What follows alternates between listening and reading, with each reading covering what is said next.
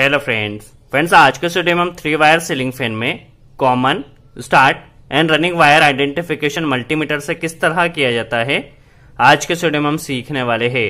जैसा कि हम जानते हैं जो हमारा सीलिंग फैन होता है उसमें हमारे पास 2 वाइंडिंग होती है। बेसिकली एक स्टार्टिंग वाइंडिंग होती है और एक रनिंग वाइंडिंग होती है, और हर एक वाइंडिंग के हमारे पास 2-2 तार होते हैं। ये सीलिंग फैन की वाइंडिंग है जिसमें 4 तार निकले हुए हैं। बेसिकली यहाँ पे जो बाहर वाली वाइंडिंग होती है वो रनिंग वाइंडिंग होती है, जो अंदर होती है उसे हम स्टार्टिंग वाइंडिंग कहते हैं। जो रनिंग वाली वाइंडिंग के लिए हमने बेसिकली रेड वायर यूज किया है और स्टार्टिंग के लिए ब्लू वायर यूज किया है। अब इसमें 3 तार कैसे आए पहले हम ये समझ लेते हैं।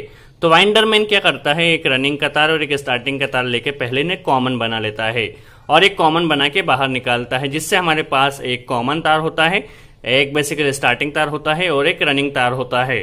तो चलिए वायर का आइडेंटिफिकेशन मल्टीमीटर से किस तरह किया जाएगा पहले हम समझ लेते हैं। सबसे पहले हमें मल्टीमीटर को कहां लगाना है, तो ओहम रेंज पे लगाना है। हम यहाँ पे 2 के ओहम रेंज पे मल्टीमीटर को सेट किया है। अब हमें क्या करना है, तीनों तारों से बारी बारी से रेजिस्टेंस मेजर करना है। तो पहले हम रेजिस्टेंस मेजर कर लेते हैं। सबसे पहले हमने कहां पे मेजर किया, तो रेड वाले और येलो वाले वायर में आया 280, इसे हम नोट डाउन कर लेते हैं। चलिए येलो और रेड में हमने 280 यहाँ पे नोट डाउन कर लिया। अब हमें येलो का एक बार ब्लैक के साथ ले लेना है। तो येलो का ब्लैक के साथ यदि हम लेते हैं, यहाँ पे 230 आया है तो हमें इसे 230 को भी नोट डाउन कर लेना है। तो चलिए हमने यहाँ पे देखे येलो और ब्लैक के साथ 230 आया, इसे भी नोट डाउन कर लिया। अब हमें क्या करना है, ब्लैक और रेड के साथ एक बार रेजिस्टेंस लेना है। तो देखिए ब्लैक और रेड के साथ हमारा यहाँ पे आया 5, दैट मीन्स देखा जाए तो 515 या 515, इसे भी हमें नोट डाउन कर लेना है।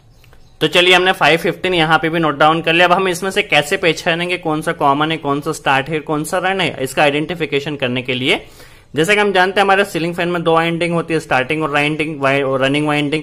जो वाइंडर मैन क्या करता है, एक वायर को यहाँ पे शॉर्ट कर लेता है। अब यहाँ से आप देखिए, यहाँ से एक वायर को शॉर्ट करके एक वायर यहाँ पे 3 वायर निकालता है। तो रेजिस्टेंस से कैसे पता चलेगा, देखिए अब यहाँ से इसका रेजिस्टेंस कुछ होगा और इसका रेजिस्टेंस कुछ और होगा।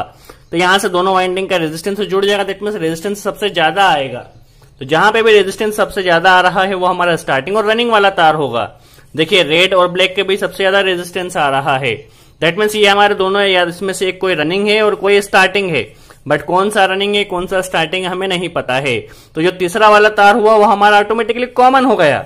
देखिए येलो वाला तार हमारा क्या हो गया, कॉमन तार हो चुका, इसका आइडेंटिफिकेशन हमने कर लिया है।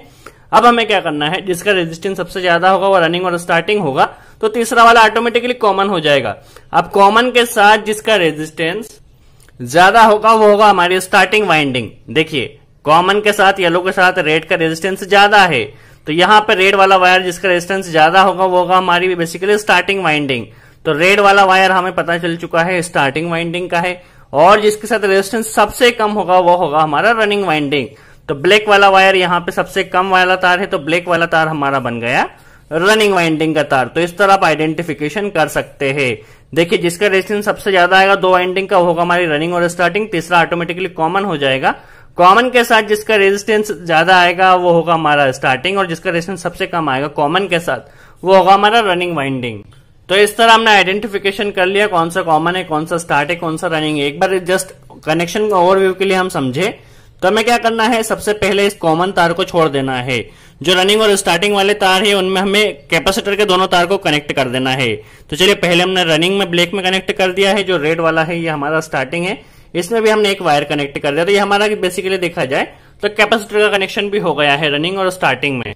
अब इसमें सप्लाई हमें कैसे जोड़ना है, तो बेसिकली जो येलो वाला वायर होगा उसे हम सबसे नीचे कनेक्ट कर देंगे, और इसमें हम बेसिकली न्यूट्रल या फेस कुछ भी दे सकते हैं। तो इसे हमें सबसे नीचे कनेक्ट करना है। जो ब्लैक वाला तार जो रनिंग वाला तार है इसे हमें सेंटर में कनेक्ट करना है, इसमें हमें कोई भी सप्लाई को कनेक्ट नहीं करना है। जो बेसिकली स्टार्टिंग वाला तार है इसे हमें सबसे ऊपर की तरफ कनेक्ट करना है। चलिए हम एक बार इसमें सप्लाई देके देख लेते हैं हम सप्लाई कहां पे कनेक्ट करेंगे। तो इस रेड वाले में और इस येलो वाले में हम बेसिकली जो रनिंग वाला या ब्लैक तार है इसमें कोई सप्लाई हम कनेक्ट नहीं करना है। चलिए हमने क्या किया है, जो कॉमन तार है इसमें हमने न्यूट्रल कनेक्ट किया है, जो रेड वाला तार है यहाँ पे हमने फेस कनेक्ट किया है। एक बार घुमा के देख लेते हैं किस तरह हमारा फैन रन कर रहा है। जस्ट ओवरव्यू के लिए हम समझ रहे हैं।